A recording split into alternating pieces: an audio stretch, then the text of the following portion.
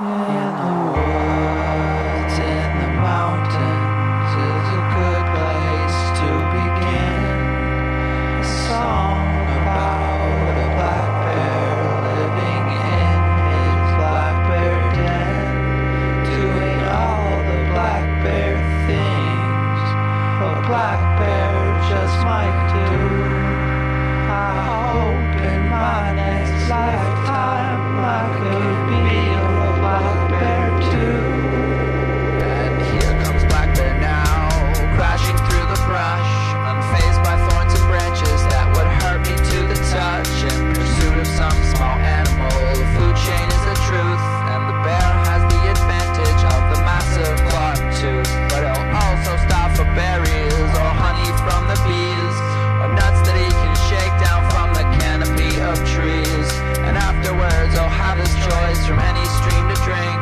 Well, I fill up another cup from my old kitchen sink, and if he wants he'll have a nap and dream his black bear dreams that I could only dream of, like I dream to drink from streams. And as he sleeps he hears the breeze and knows that he is safe, while I'm sleeping with the fan on to drown out my lack of faith. The simplicity of solitude is a hard thing to perfect. Stealing happiness from loneliness is not a simple theft, but the black bear has it figured out and gets what he deserves, and the fur that he is wearing is the fur that he prefers.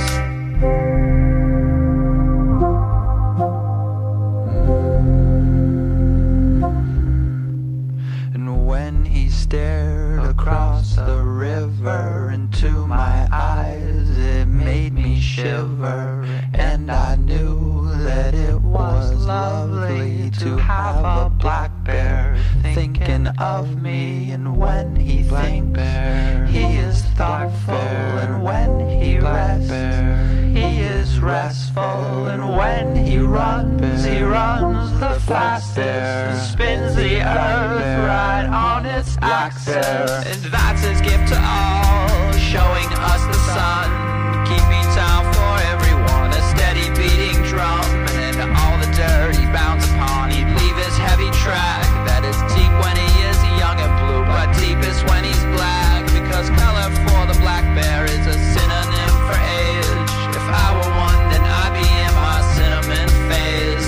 Instead I am a 22 and the decades weigh a ton. This new century is essentially a bullet from the gun. It takes coffee pots that cost a lot just to stay abreast, but the coffee hits my sense of loss and makes a nervous wreck. The simplicity of solitude is a hard thing to perfect.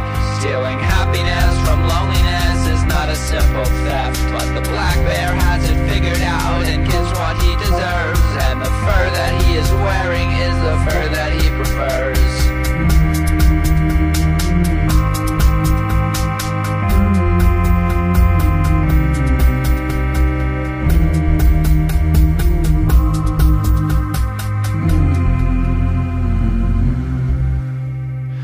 When he stared across the river into my eyes, it made me shiver, and I knew that it was lovely to have a black bear thinking of me. And when he thinks, he is thoughtful, and when he rests, he is restful, and when he runs the fastest, and spins the earth right on its axis.